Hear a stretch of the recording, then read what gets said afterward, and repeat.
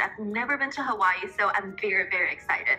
But there is also something I'm nervous about, which is the plane ride, because it's 8 hours. I'm just a little bit worried since I am a very light sleeper. I don't sleep well, and also there's a ton of light on the plane and everything. So that maybe can improve my travel quality or nap quality when it's bright, when it has a ton of noise on the plane, because it has cushions around your eyes that puts a little bit of pressure, but at the same time it's like really, really soft.